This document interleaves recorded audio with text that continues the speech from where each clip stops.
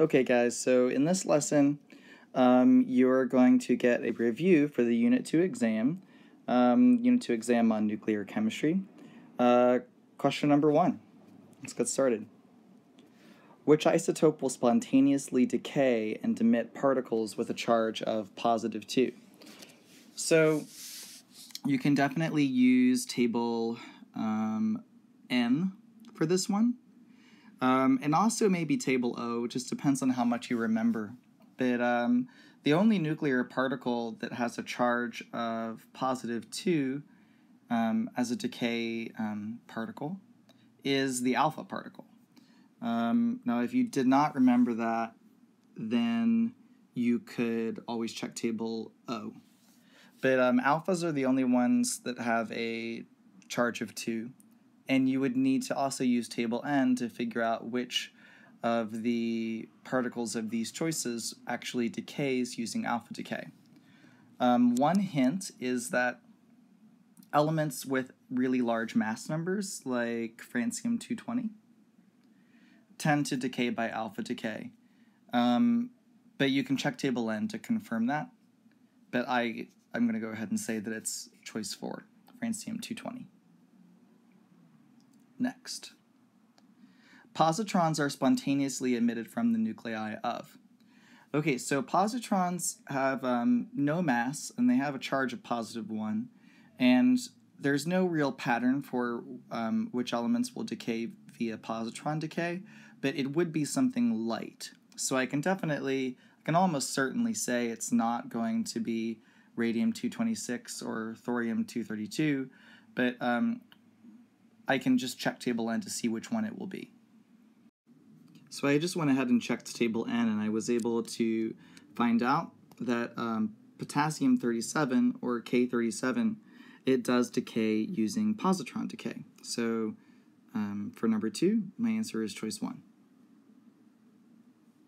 Now, which of these types of radiation has the greatest penetrating power? Remember, higher penetrating power is associated with having very low mass and also no charge. And I'll go ahead and cross out the particles that don't meet the criteria very well. So first of all, alpha has mass and charge, so it's not that. Betas and positrons don't have mass, but they do have charge. And that leaves me just with gamma as my only option. Gammas have a symbol like that, and their mass is 0, and their charge is also 0. All right, we have a half-life question. I love these. So, based on reference table N, what is the fraction of a sample of potassium-42 that will remain unchanged after 62 hours? So here's my general strategy.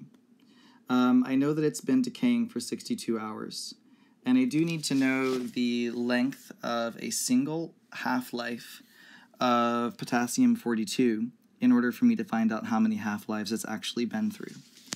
So on table N, I'm seeing that the half-life is 12.36 hours. And of course, this was also hours. And I'm going to divide 62 by 12.36, and I will get about 5 half-lives. Now, this question right here is pretty old. It's a lot older than the reference table that you guys have. And back when this question was written, the half-life that we thought would be accurate for potassium-42, we thought it was 12.4. So that old table would have had 12.4 hours on it, and it would have come out to be exactly 5. But just know that if you see a discrepancy and it's not quite coming out to be a whole number, you can definitely round it to the nearest whole number. And it's just an issue of an old reference table and a newer question, or an old question and a newer reference table. So in any case, after 5 half-lives, I want to know what fraction actually remains. So I'm going to put in the fraction 1/2, and I'm going to write it 5 times, and that's going to represent 5 half-lives. So I just went ahead and did that. I have 1 half-life, 2 half-lives, 3, 4, 5 half-lives. And when you multiply those fractions together, you just sort of multiply through on the top, and then you multiply through on the bottom.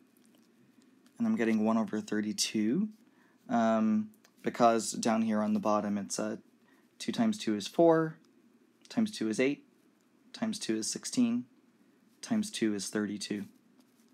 So that's my 1 over 32. And that would be my final answer. 1 over 32 is what remains. All right, let's do another one. Which radioisotope undergoes beta decay and has a half-life of less than 1 minute? So beta decay tends to be in the lighter nuclides, such as nitrogen-16 has beta decay. I just checked table N for that. Phosphorus-32 looks like it's also beta decay, so it's in the running. Francium-220 is most likely alpha, but we can check. Yep, it's alpha decay. And then potassium-42 is also beta decay. So it could be one of these three. And we just have to choose the one whose half-life is less than a minute. And I do see that nitrogen-16 has a half-life of just a few seconds, 7.13 seconds. So I'm going to go with nitrogen-16 as my final answer. All right, number 6. Which product of nuclear decay has mass but no charge? Easy. It has mass, but it has no charge. A great example of that could be a neutron, so like a mass of 1 with a charge of 0. Let's see if that's an answer choice. It is, neutrons. So neutron would be the answer there. Types of nuclear reactions include fission, fusion, and...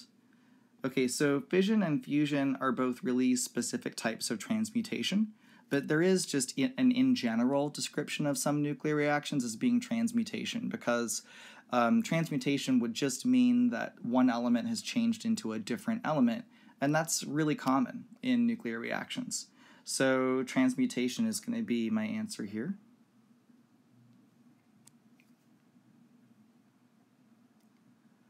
Which statement best describes what happens in a fission reaction? All right, so in fission reactions, you have a heavy nucleus, and that splits into some lighter nuclei, which are not necessarily light, but they're lighter than the heavy one.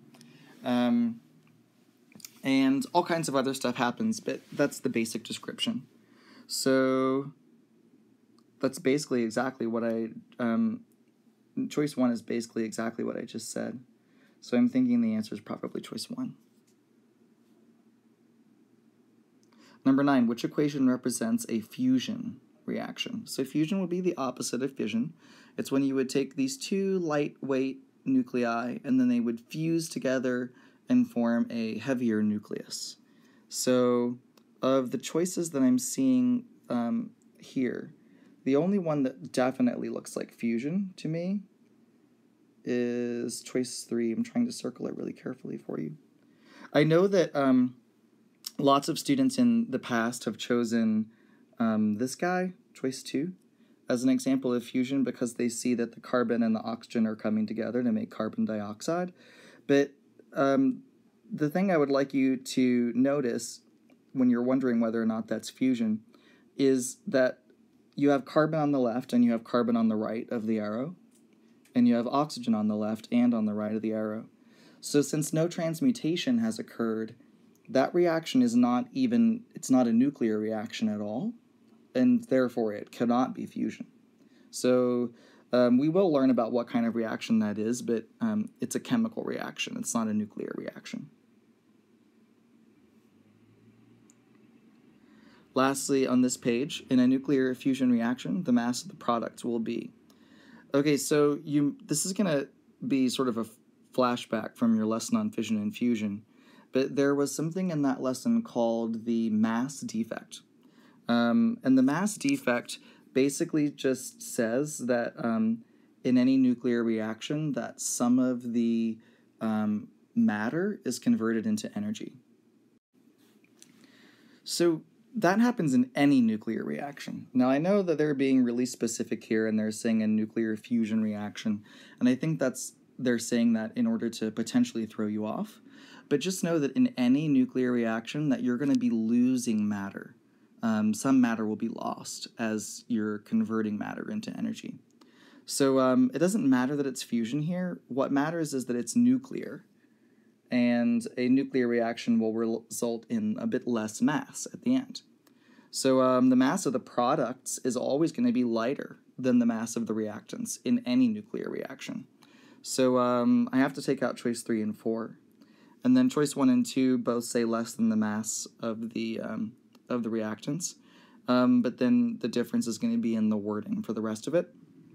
So in number 1, it says less than the mass of the reactants because some of the mass has been converted to energy. That's true. And then choice 2 says less than the mass of the reactants because some of the energy has been converted to mass. That's not true. Energy is not converted to mass in a nuclear reaction. Mass is converted to energy. So my final answer is choice 1.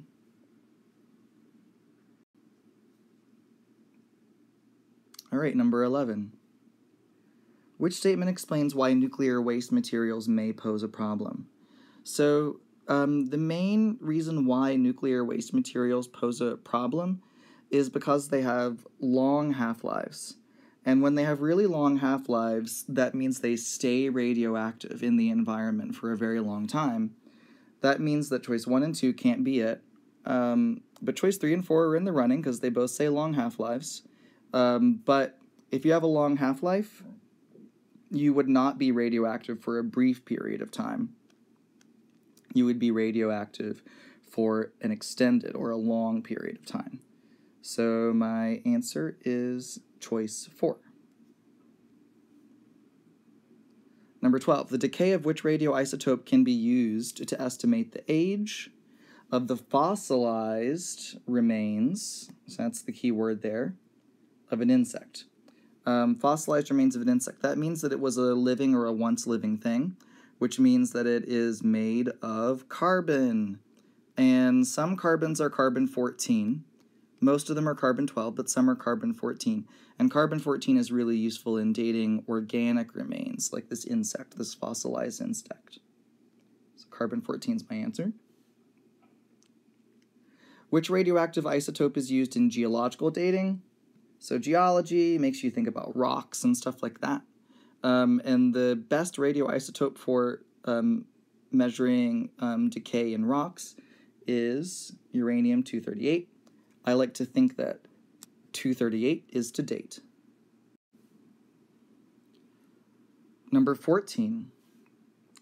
The course of a chemical reaction can be traced by using a radioisotope.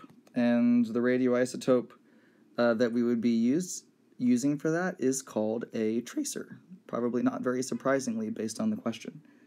Yeah, that's all I really have to say about that one. 15, the radioisotope iodine-131. So this is an example of a specific thing that you need to know. Iodine-131 is particularly useful in diagnosing and treating thyroid disorders. And I see the word thyroid here in choice 3, so I'm going to go with choice 3. Number 16. Radioisotopes used for medical diagnosis must have. All right, so you do not want a radioisotope with a long half-life, because that means it'll be in the body for a long time, and it's radioactive for a long time. So definitely not 1, definitely not 2. And then I see in choice 4 it says short half-lives. That's good. But then it says slowly eliminated by the body, and you wouldn't want that if it's radioactive. So choice 3 is the best answer because it says quickly eliminated by the body. Number 17. In the reaction, beryllium-9 and missing particle X yields lithium-6 and helium-4. They want to know what the X represents.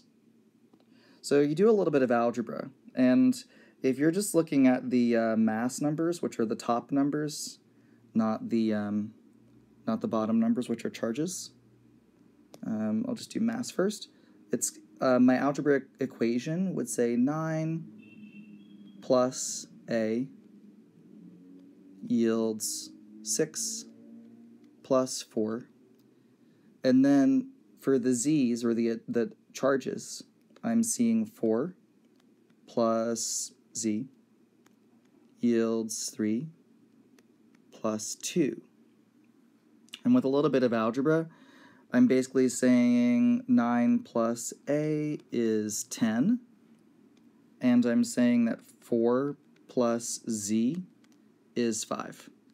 So I definitely know that a is 1 right there, and I know that z is also 1. So the only particle I know that has a mass of 1 and a charge of 1, it's not particle X, it's going to be a proton, or you could use the symbol H with a mass of 1 and a charge of 1. I see that choice here, number 2.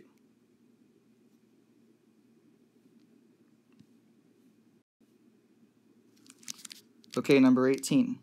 Number 18 is an example of a question that is a half-life question, but it doesn't use a radioisotope that's on table N. But keep in mind that you can use this table that's in the question. So these are not necessarily table N isotopes. Some of them may be, some of them might not be, but just don't forget to use the data that you're given. And number 18, it says, it could take up to 60 hours for a radioisotope to be delivered to the hospital from the laboratory where it is produced. What fraction of an original sample of sodium-24, which is this guy, remains unchanged after 60 hours? Now, it says that sodium-24 has a half-life of 15 hours, but it's decaying theoretically for 60 hours. So, decaying for 60 hours... but the half-life is 15 hours. That means that it's been through 4 full half-lives. And one of the things I like to do is just write out the fraction 1/2 4 times, and then multiply through to see what fraction remains. So I would say just 2 times 2 is 4, times 2 is 8, times another 2 is 16. So the fraction that remains is 1/16. And that's my answer, because the question did read what fraction, so I'm just going to go with 1/16 as my answer. All right, next question. It says, write the equation for the nuclear decay of the radioisotope used to study red blood cells. Study red blood cells. I see that here in the data table, and that is iron 59. So I see that here. They went ahead and told me it's iron 59. And I just need to know what this guy is and this guy is. So since I know that it's a beta mode for decay, one of these particles has to be a beta. So I'll go ahead and write that in.